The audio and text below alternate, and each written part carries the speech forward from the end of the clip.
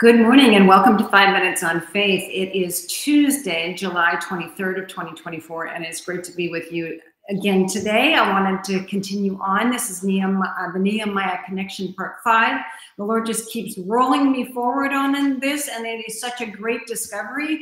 I hope you guys will take time to get your Bibles out and read the book of Nehemiah. This is basically Nehemiah's diary of his experience when he went to lead the Jews to rebuild the wall and bring that city back into prosperity. So it's a great representation to us today in America because we are in such a travail here in our nation, and we have a lot of rebuilding that needs to be done.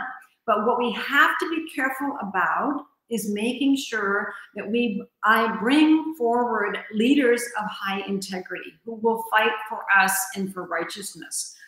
So I just want to point out a few things to you. Now, yesterday, we talked about the victory that prevailed when Nehemiah was able to get the workers that were rebuilding the wall to build their confidence up and to say, we're not going to bow down to the enemies. So they took a trowel in one hand, a sword in the other, and they stood their posts on their assigned portion of the wall that they were rebuilding. And they were working diligently. Even Nehemiah was working diligently, physically rebuilding the wall. They were all together.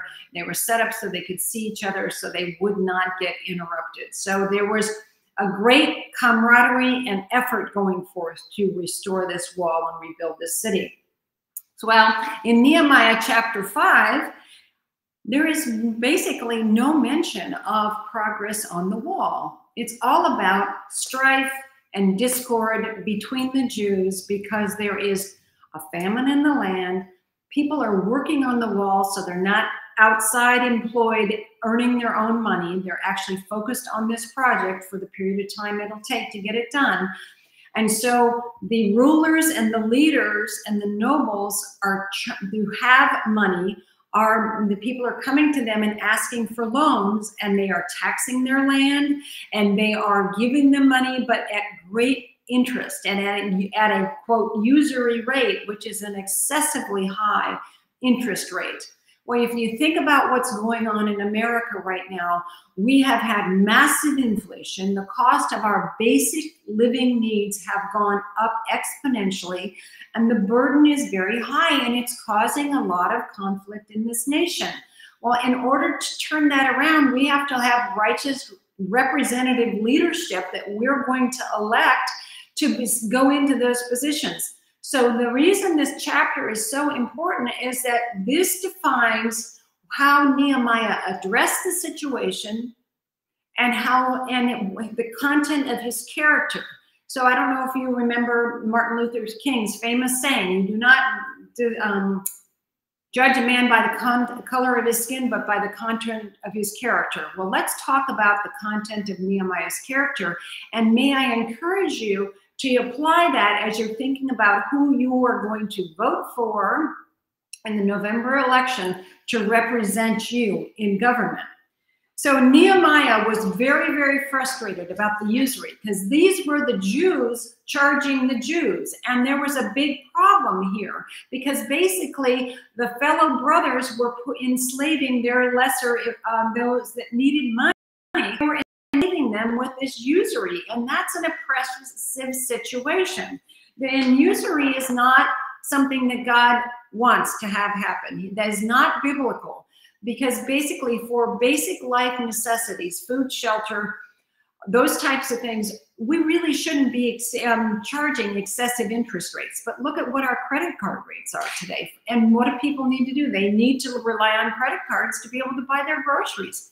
It's gotten to be out of control. So Nehemiah righted that situation. He confronted the nobles and the rulers directly and said, this is wrong. And he said, the things that you are doing are not good.